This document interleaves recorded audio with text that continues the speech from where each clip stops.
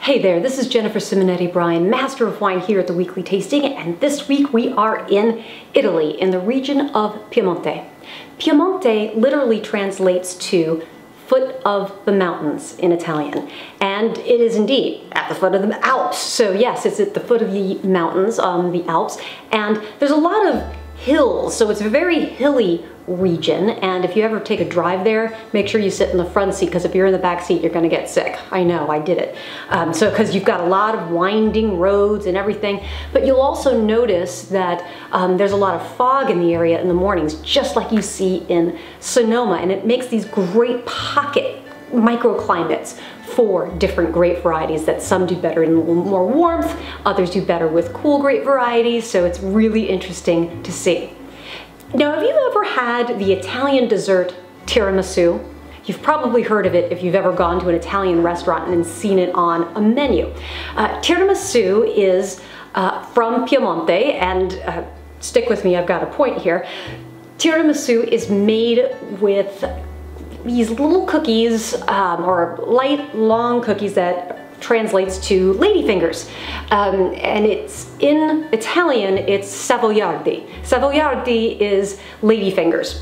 And why that's important and why that means something is in Piemonte, it used to be part of an old ancient kingdom called the Savoy or Savoy Kingdom, which used to stretch from the region of Piemonte all the way up to Burgundy. And what that means, and it actually translates even today, there's a lot of commonalities between Burgundy and this region and Piemonte, and it comes out in the viticulture.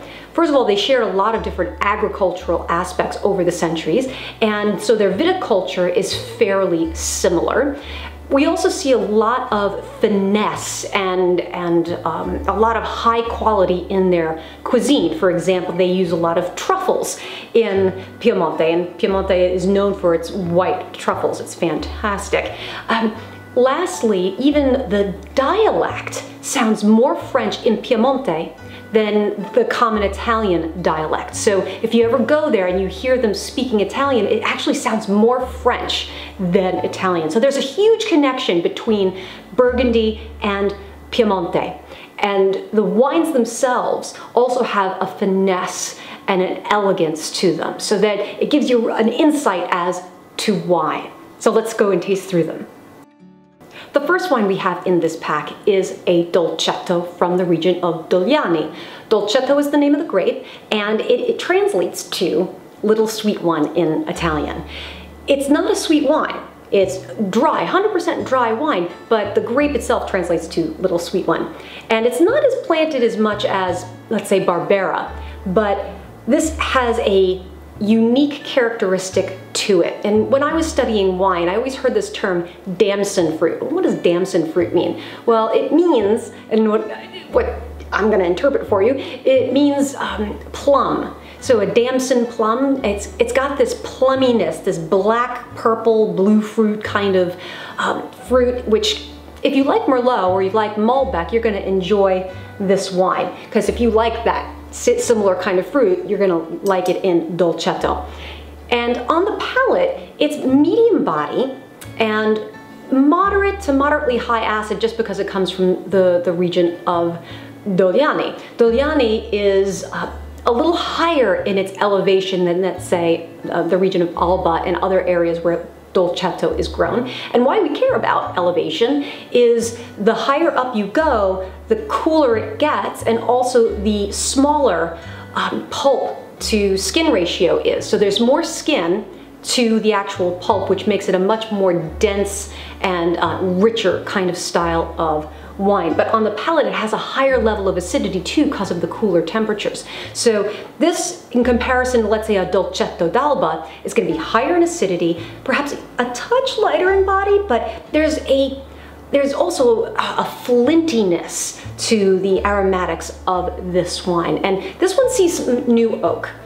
A lot of times when you see Dolcetto, you don't see oak at all, and you just see pure fruit. But here you do see some French oak, and it adds a vanilla spice and characteristic to the wine, and it actually rounds out some of those tannins. And it's got fairly low tannin, so it's a very easy drinking wine. Now, in the region of Piemonte, they're also known for cattle breeding, and so the quality of beef there is extremely high. They have something called double muscling in their cattle. It's got very low fat. So it's no wonder that they have their own version, just like the French do, of beef tartare. And you can also have, this wine would go incredibly well with that, but if you want to skip that, and you could probably also go with a carpaccio. Very thinly sliced beef, and it's absolutely delicious. And anytime you have protein, like beef, with a red wine, it's going to reduce the impression of bitterness. And that's why they said red wine and red meat. But it's really the protein that has a chemical reaction with the tannins in the wine and reduces that impression of bitterness. So it works with beef, and it also works with cheese, so you're going to enjoy that. The second wine we have in the pack is a Barbera d'Alba Superiore. And as the name kind of implies, Superiore is superior in Italian. And if you see that at the end of a wine from this region, it indicates a level of quality. So Superiore is a bit higher in quality than regular Alba. So this is a Barbera d'Alba Superiore.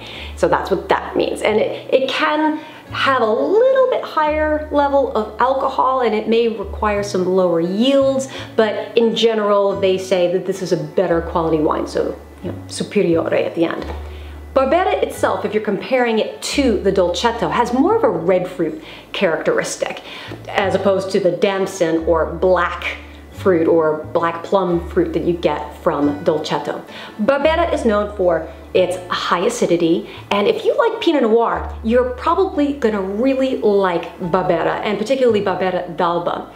It has, again, some red cherry fruit, high level of acidity, low level of tannin, so low level of bitterness. It makes this also a very easy drinking, elegant wine. Like Dolcetto, traditionally speaking, it was made with no impression of oak whatsoever. So they either used old oak, or in modern times you use stainless steel for a traditional style. However, this is a little bit more modern, or I should say it's probably halfway between modern and traditional, because it's got 20% new French oak on it, which gives it that vanilla kind of spiciness, and so it's like vanilla with cherries, which, I like. And also, it's been matured in Slavonian oak as well. It's been matured in Slavonian oak. So what does that mean? Slavonian oak, in comparison to French oak, Slavonian is a bit softer and more delicate in the flavor and character it imparts into the wine. The French oak is a lot more intense vanilla spice, and if American oak, which you don't really see in Italy, but American oak lends like a coconut kind of flavor, and some people say dill. I never get dill, but some of you might. But those are the differences in oak. Some people use Hungarian oak, some people use Portuguese oak like they use in Portugal, but this sees new French oak and Slavonian oak. So the intensity of that spice is not as intense, but you got a little touch of Frenchness there, which is wonderful. In terms of food and wine pairing, Barbera d'Alba is actually, gives me a memory of one of the best food and wine pairings I've ever had in my entire life. So that says a lot. It was actually in Piemonte when I had it, and it was these little raviolis called agnolotti. Agnolotti is these little semicircle, lack of a better term, semicircle raviolis that is made in the area where they're known from, and they're filled with cheese, and it had a butter, sage, and white truffle sauce. Oh my God, was this amazing. And I had it with a Barbera d'Alba. Now you may know Barbera d'Asti, which is from the region of Asti. This is Barbera d'Alba, region of Alba, and when I was studying I always tried to remember it like this. Asti is the skinny sister to Alba, which is the more voluptuous party-going sister, because Barbera d'Alba, the Barberas that come from this region, are a little bit fuller in body, so they're a little bit weightier on the palate. They're less acidic, a little rounder on the palate, and it's got a little bit of higher level of alcohol. So that's why I say it's the fuller, more voluptuous party-going sister. So hopefully you'll taste that and enjoy that wine. The third and final wine we have in this pack is a Barbaresco Riserva. Now the word Riserva has a meaning, just like Superiore has a meaning, but it is kind of nebulous. In Riserva, as you've probably guessed, means reserve, but it has different meanings in different regions, and it generally means it's been aged for over a year, but it's not really tied down to any specific amount of time, or I should say too that some regions have one specified time and other regions have different specified times. So for example, Barolo can age up to 62 months, and that's a combination between barrel aging and bottle aging. So when you see the word Riserva, it doesn't necessarily mean it's a higher quality wine, not necessarily, generally is, but not necessarily, but it does mean that it's been aged longer, particularly in a producer's portfolio. Now, this wine, the Barbaresco Riserva that we have here, it is made with Nebbiolo. Nebbiolo is the name of the grape, and the grape variety name comes from the word nebbia, or fog in French, and French in Italian. Get that connection, the French connection going on there.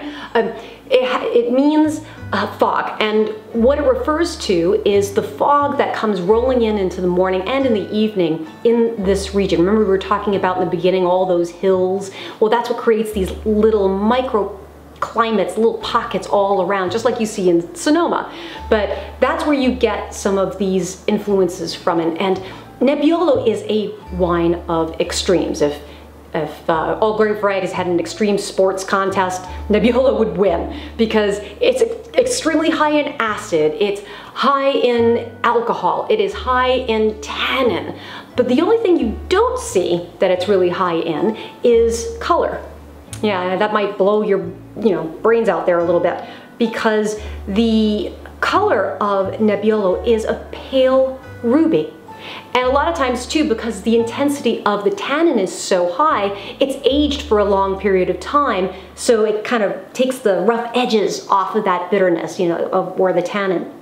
And when you age a wine, you get a lot more earthiness and more spice that comes through.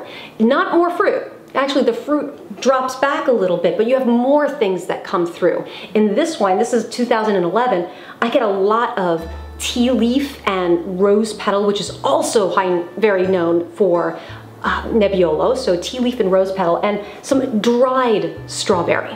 So that's really a delicious combination, but that spiciness you're going to get, especially in comparison to the Barbera and the Dolcetto. But Nebbiolo is known for more red berry, so that strawberry kind of note.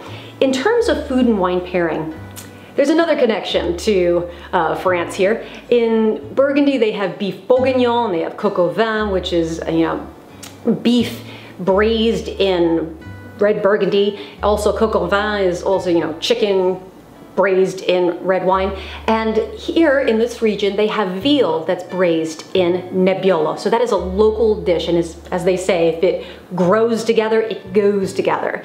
So that is this pack. I hope you've enjoyed it. I really enjoyed putting this pack together for you, and I hope it really delivers on flavor and quality for you like it does for me.